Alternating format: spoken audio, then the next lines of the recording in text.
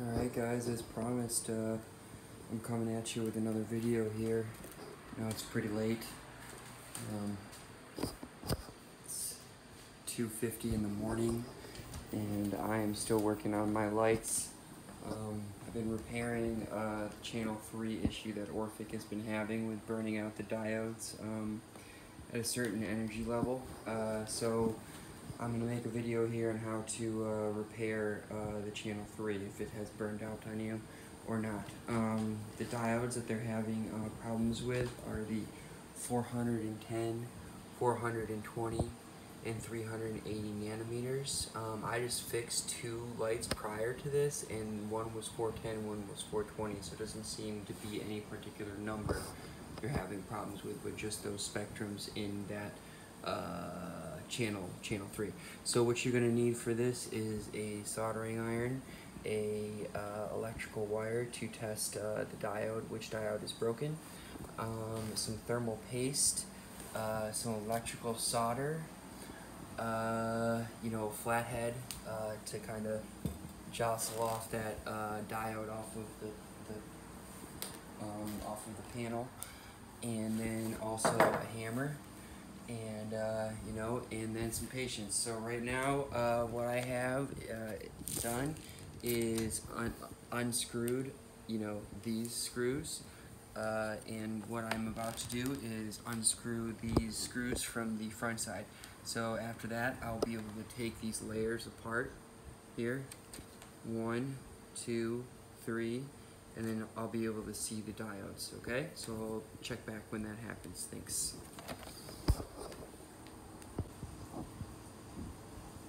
Alright guys, so I have removed the front acrylic panels here. Top layer, second layer, third layer. Now I'm down at the electrical panel here. I have removed the lenses for the channel 3 diodes that actually I just memorized the pattern in my head. Because I just did two lights before, that's actually pretty simple. It just skips every other one here. 3 in a row. This is actually channel 2. Or channel 4, I'm sorry, but it is that wavelength that we're concerned about. So all the diodes are labeled with the wavelength that they are supposed to have for their respective LED diodes. So now that we have done this, I'm going to plug the light in, and I'm going to test which one of these is burnt out by basically taking a wire and skipping the diodes one by one. It takes about 2 minutes to find out which one, not even, to find out which one's not working. So I'm gonna turn that back on and I'll check back, okay? Okay, as promised, I'm back right now. So we're gonna be testing these one by one right here. Got that one next. Sorry, let me do this with my right hand. Hold them like this.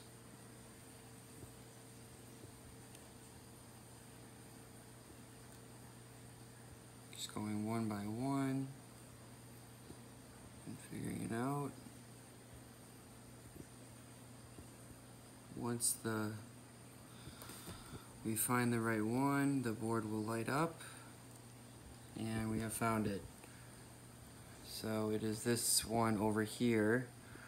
Okay, let's look at the number. It is actually 410, so it's the same diode in the exact same position as one of the other V4s that I just fixed. So I'm gonna pop this guy off right now. So I'm gonna show you. I'm not gonna show you how I do it. I'm just gonna demonstrate how I'm gonna do it off camera here. So what I do is get a flathead screwdriver, alright, and I angle it in right underneath the diode there, and then I'm going to tap on the back of the screwdriver, okay? Alright, so I removed the LED with little to no hassle. I'm going to apply the thermal paste now. You just need a little dab will do ya. So let me apply that. And I'm talking little, alright? So we got this right here. Alright, let me see if I can do this. Kind of doing everything here. Come on.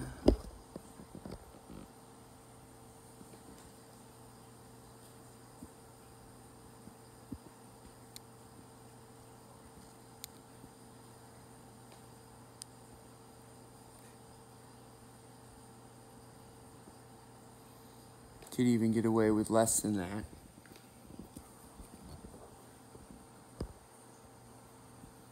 Okay. Now, you grab the 410 nanometer.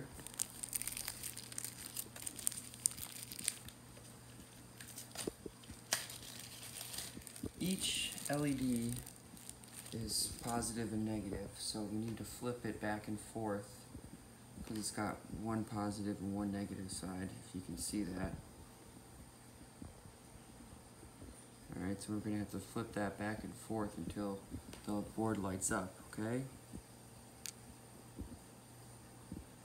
So we guessed right the first time, 50% chance. Alright, so now I'm going to turn the board off and I'm going to solder it, alright? And I'll check back with you when I get that all set up. Alright guys, we are back. I got you focused in here on the problem diode that we are having issues with. Now, if this is your first time soldering, like it is for me, there's a little electrical ports on the left and right hand side, positive and negative. They're actually labeled, so you don't actually have to guess which side is which. But anyways, let's get to it. Just a reminder, solder does have lead in it, so you should wash your hands after you're done using this stuff, okay? So what you really want to do is just, basically glue with metal this diode down to that metal base of the LED panel. So I'm going to take this wire and I'm going to put it, 1 second, my battery is one second. Alright, we're back. So I'm going to put this metal right kind of next to it, a little bit medial to this little port here, and then I'm going to touch the tip of the soldering iron to the tip of the solder.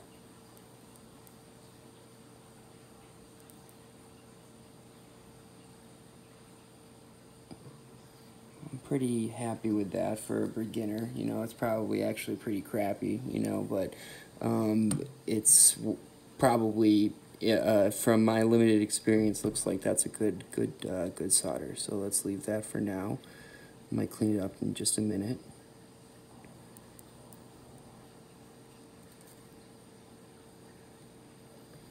I don't really like it when it has the tip like that. I want to kind of flatten it out so it fits inside of the lens, So I'm going to melt this a little bit more here. Yeah, I think that's pretty good.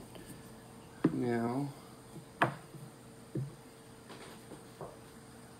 we need to test the light, make sure that it works, and then we'll put the lenses back on. Okay, I'll check back.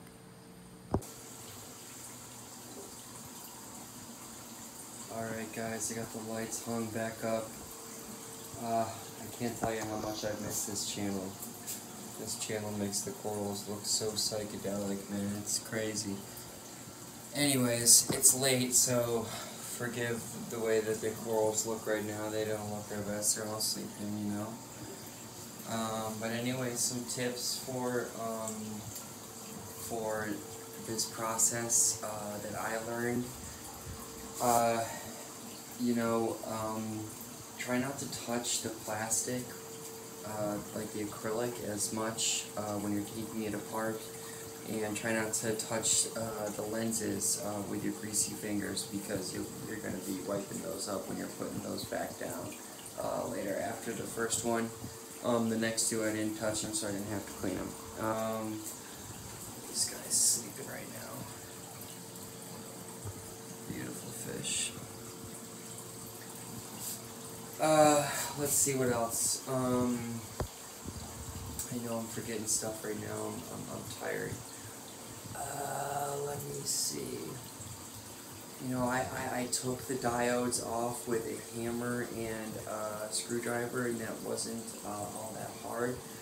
Opening up these lights is really simple, and inside they're really simple as well. So working with them is extremely easy. For me, it was really just more about dismounting them from my canopy and dismounting this light over here. And having to remount them. That was really more of a pain than actually fixing them. Actually fixing the light only took me about 10 to 20 minutes per light. So, with that being said, I hope this was helpful, and I will say that the lights have been running without that channel for 4 or 5 months. My corals have been growing phenomenally still, so I am not dismayed at all. I love this light company, and I love that they're always trying to improve. They're always listening to their customers, and they were a great amount of help in helping me fix this what seemed to be a daunting problem, but actually ended up being a very easy fix. And I'm still on the bandwagon with the Orpheks. I'm still loving the growth, and I'm still loving the look. I've been missing the pop that this extra UV gives, and I'm happy to have it back. So I hope this little video was helpful. I'll just grab this up. And so I hope this video was helpful, and I will see you guys next time. Alright guys.